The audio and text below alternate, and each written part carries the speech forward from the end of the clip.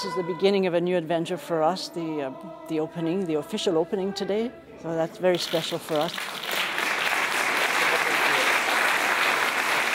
So many changes have taken place since March. It was a construction site. It was hard to sort of imagine what it would be like. How's the construction coming along, Aurel? Ça va être prêt pour le 1er avril. We're moving in on schedule. Alors, on est prêt à commencer. We're ready to get started. Thank you all for being here this morning. Merci, Micheline.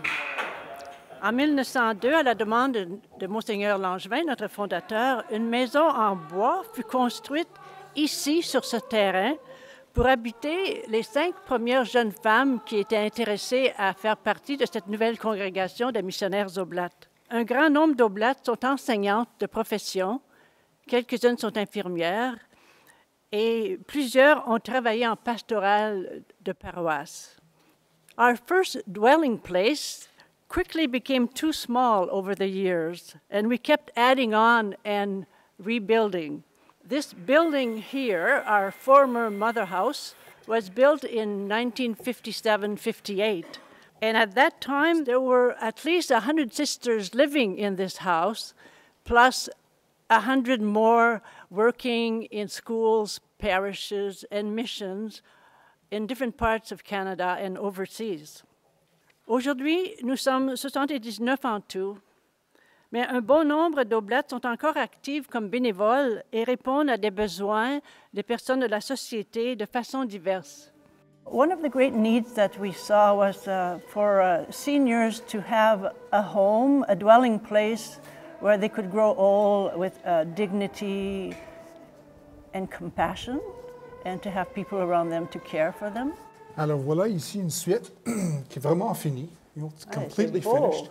In 2009, the Oblate Sisters had a vision to share their space and asked the Catholic Health Corporation, who I work for, to help them turn their residence into more living spaces for the entire community. Very nice.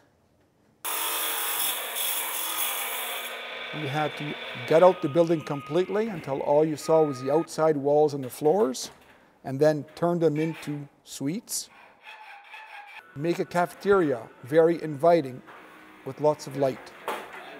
Aussi très important, c'est d'avoir plusieurs endroits de rencontre.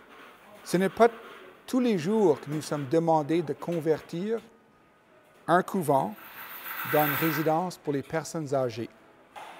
So we had a lot of work to do.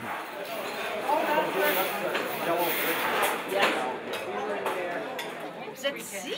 Oui, c'est beau. On peut-tu rentrer? Oui,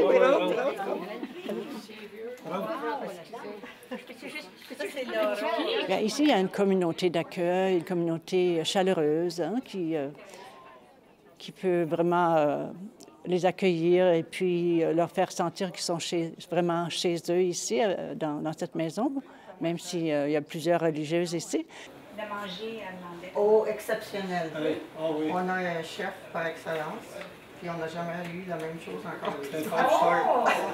Depuis qu'on est ici. Ah, vraiment? Ah oui, puis on a toujours 3 repas chauds. Tu sais, tu as du céréales chaud le matin, si tu veux, puis tu as des céréales froides aussi. Tu as toute une variété. Toutes les thés, les cafés. Notre suite est vraiment bien située, parce qu'elle est située près de l'escalier, près de la coiffeuse, près de la salle d'exercice. T'es déjà beau. Déjà beau! Allô! Voilà l'interaction entre les sœurs et les laïcs. Les laïcs sont très bienvenus et ils se mêlent avec nous très facilement pour partager les repas et on se rencontre et c'est très bon.